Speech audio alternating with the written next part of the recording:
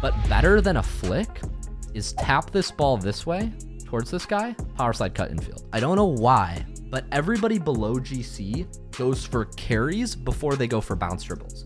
And here's the problem with the carry. Number one, a carry takes time to get settled on your car, right? So, and you see that here. The minute you show that you're going for a carry, it gives him an easy signal to go challenge you. The second problem is a carry only beats one defender. So like, let's say you flick the ball by this guy, odds are this guy's gonna rotate back and save you, right? Even if you do get a good flick, which is why if you instead, you literally just make one touch, you can even make it out to the middle if you want and then cut, or you make the touch out to here, which is kind of what I would opt for because you wanna bait this guy in to challenge you, then cut it in and still be able to shoot. If you do that play, you still have the option to 1v1 the next guy and make an out play. Going for flicks is harder. You telegraph exactly what you're doing from the minute you start doing it, and you might not even score even if you beat the first man.